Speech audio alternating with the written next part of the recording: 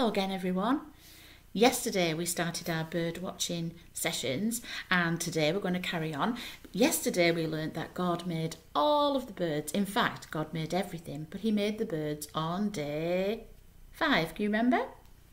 And we also learned that the Bible tells us it's a good thing to look at God's creation and consider his handiwork, and especially the birds. Lots of references to birds in the Bible. I wonder if you've seen any birds yet. Did you make a bird feeder? Maybe you're going to do that today. My bird feeder's out there, but I think the birds are weighing it up. Nobody's tried to have a peck yet. But I have seen some birds. I've seen lots of sparrows. I've seen a blue tit, just one. I've seen a blackbird. And I saw a wood pigeon yesterday. And of course, down here, you probably have seen, if you've looked for some birds, you'll have seen a robin. I saw one in my garden and I saw one when I took the dog for a walk into the woods. And also yesterday, I was driving home along Schneider Road and I saw a massive flock of starlings, I think they were, and they were making beautiful patterns in the sky. I don't know whether you've ever seen that, but you should watch out for that. It's amazing. It's called murmuration, I think, and it's amazing. They all fly together and they make beautiful patterns and they don't bang into each other. Absolutely amazing. And another thing that's amazing, today's bird fact is all about migration. And we're going to watch a little video shortly about migration. But if you remember, just at the beginning of this video, there was a picture of a different bird. Yesterday's bird was a seagull. Today's bird was a swallow. And the noise, the call that you could hear was the call of the swallow. Now watch this little video from the RSPB, all about migration, and hear about the amazing journey of the tiny swallow. Time of year is particularly exciting. Lots of our migrant birds are heading back. Birds like the sand martins, warblers like chiffchaffs, willow warblers, blackcaps.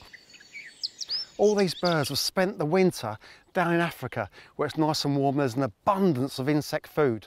Birds like the swallow that people have been enjoying today, they nest here on the reserve. Swallow probably weighs no more than 20 grams of feather, skin and bone, yet it's made the journey back from Africa across the Sahara Desert. All the birds have arrived back over the past 2 weeks. Again, on a day like today, masses of insect food. So they're back from this incredible journey. They're feeding up, catching tiny insects, really very small insects. Need to catch hundreds of them in a day to just get through the evening. So when you're out in your garden or in your local park and you're enjoying these birds, just spare a moment to think how far they've travelled and where they were a few months ago. What an incredible journey.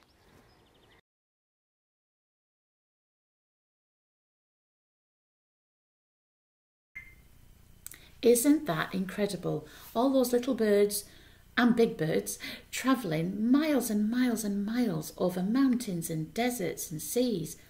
It is an incredible feat. But how do the birds know when is the right time to fly? Because it always happens at the same time every year. So how do they know that? Well, scientists tell us, and the Bible tells us, that the birds know by the senses. They sense changes around them. So they sense the changes in temperature and the changes in the amount of daylight and also changes in the food that's around as well. And that tells them when is exactly the right time for them to fly, for them to migrate. And also it tells them which direction they've got to fly. Absolutely amazing. Would it surprise you to know that the Bible also talks about the birds' migration? In the Old Testament, there was a prophet called Jeremiah, and he was talking to the people who had turned away from God, God's own people, and they'd turned away and they'd stopped following him. They were ignoring God. They didn't think it was very important. And Jeremiah said this to them: storks, doves, swallows and thrushes all know when it's time to fly away for the winter and when to come back. But you, my people, don't know what the Lord wants you to do. Wow. Well, what does that mean? Well, I think it means that if we want to be wise like the birds, we need to do the right thing at the right time. Birds need to migrate because they need to get to warmer climates where there's plenty of food so that they can lay their egg, build their nests, lay their eggs and raise their young. And then when it gets cold in that place, they move back to somewhere warmer. So that's the way that they can survive, isn't it? Well, the Bible says the same is for us. We need to do the right thing at the right time. Does the Bible tell us what the right thing is? It certainly does, and it even tells us the right time. In 2 Corinthians chapter 6, it says, "Behold, now is the accepted time, now is the day of salvation." So what is salvation? Well, I'm going to leave you today with this little video from Pursue God Kids.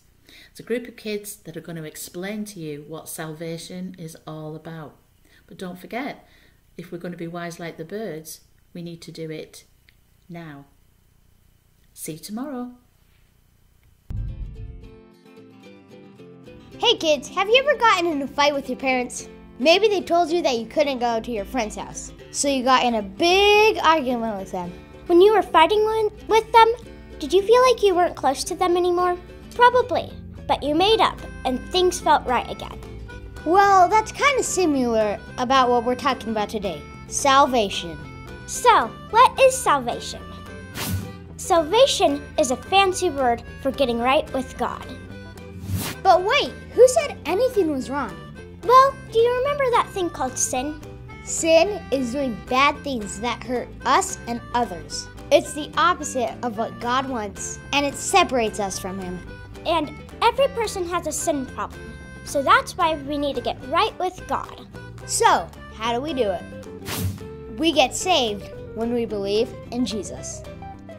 It's that easy. Did you think you had to do something silly, like pay back for your sins, or jump through hoops? Nope, there's nothing you have to do to work for salvation. It's a free gift when we put our trust in Jesus. Salvation is simple for us, but it wasn't so simple for Jesus.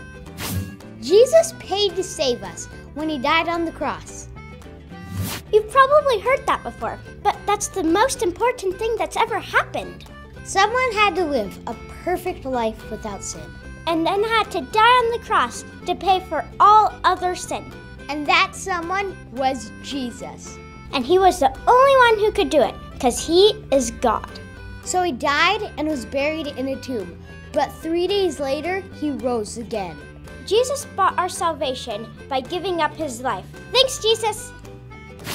Anyone can make a personal decision to be saved.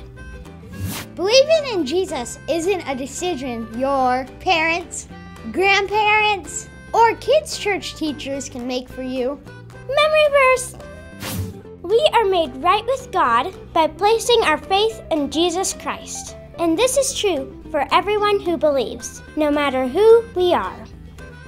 So kids, if you want to put your faith in Jesus, talk to a parent or teacher about it. They'll help you understand how to follow Jesus.